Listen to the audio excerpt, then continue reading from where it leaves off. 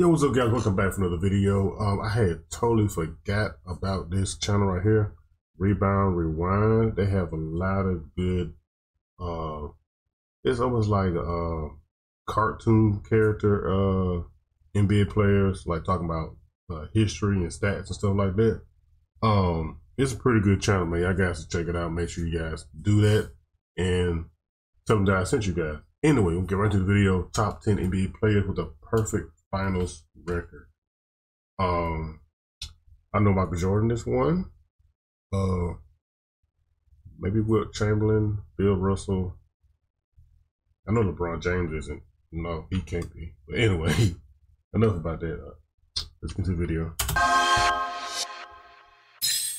Having a perfect record in the NBA Finals is no easy task, so in this video we're going to name the top 10 retired NBA players with a perfect finals record. My main rule is that they have to win the finals, of course, so no zero-ring players, and I will factor how they played in the finals, plus they need at least 2 rings, because I don't want a veteran player who got an easy ring at the end of their career to mess with this list. Without further ado, let's rebound onto that list.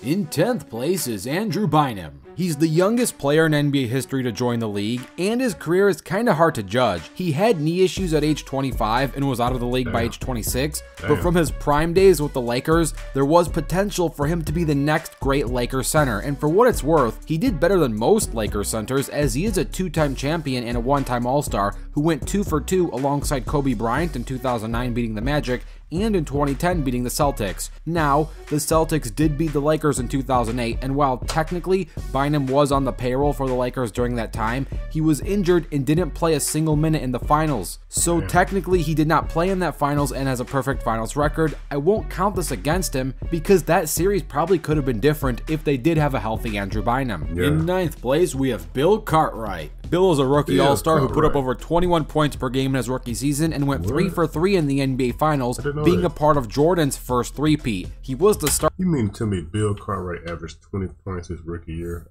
Did I hear that right? Did I hear that right? Hold on. Bill Cartwright. Bill is a rookie All-Star who put up over 21 points per game in his rookie season and went 3 for 3 in the NBA Finals, being a part of Jordan's first three-peat. He was the starting center for those Bulls teams, so he certainly had a primary factor for them being champions. I have him ranked ahead of Andrew since he won more titles, played more seasons in the NBA, and don't overlook Bill's stats. He can score if need be. He understood his role in the triangle, which is why offensively, his point average did dip with the Bulls, but it's not like he got worse at scoring, he just had less touches. In 8th place, we have Mark Aguirre, who is a 2-time champ and a 3-time All-Star. He won 2 rings playing with the Detroit Pistons, as the Pistons beat the Lakers, then the Blazers. Lucky for him, he was still playing in Dallas when the Lakers beat the Pistons in 1988. While in Detroit, he averaged 13 points per game, so he was still contributing quite a bit. And in his best scoring season, he put up 29.5 points per game in Dallas. In 7th place, we have George Mikan. George is a 4-time All-Star, 3-time scoring champion, 6-time All-NBA player, and a 5-time NBA champion, going 5 for 5 playing for the Lakers.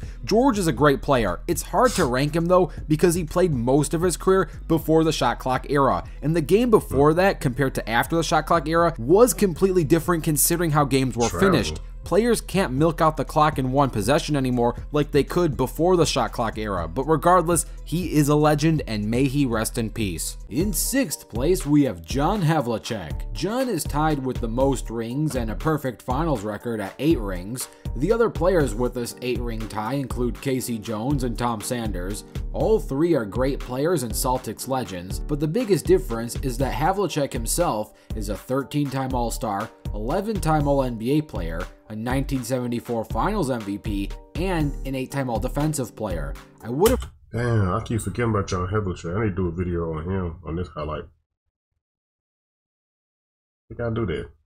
Noted. Ranked him higher, but there's just so much competition moving forward with MVP caliber players. But John himself is a legend and may he rest in peace. In 5th place is Dave Cowens. Dave went 2 for 2 in the NBA Finals, playing with the Celtics and beating the Bucks in 1974 and then the Suns in 1976.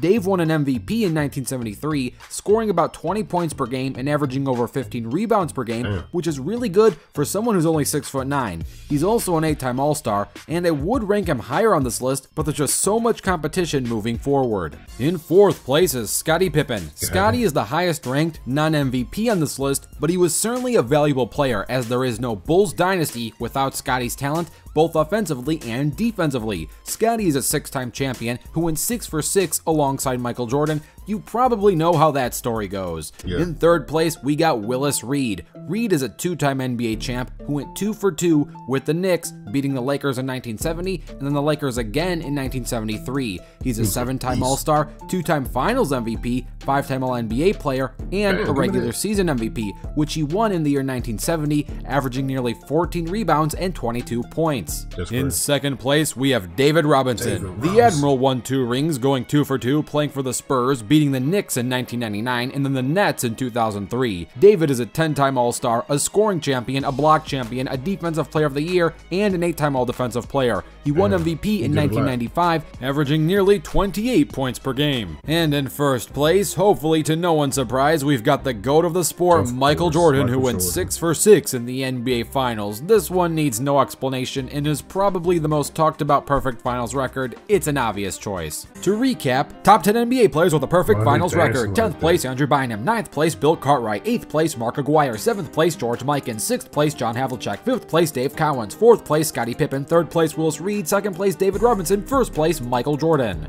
Let me know what you think of this list and what you want to see in the future. Don't forget to dunk on that like button and subscribe with notifications. Just dunk on that like button. Oh. Yeah, I knew Michael Jordan was going to be number 1, but I was curious on who was like in between. I knew Scottie was going to be on there too because he played with Jordan, won 6 championships with him. I didn't think about Bill Cartwright, didn't think about Andrew Bynum, didn't think about Mark Aguirre. I didn't think about the rest of them either, especially not John Havlicek. I didn't know he was that good, but I'm going to find some videos on him and do some reactions on that. But hope you guys enjoyed the video. Make sure you hit the like, slam dunk the like button, and see you guys in this video. Peace.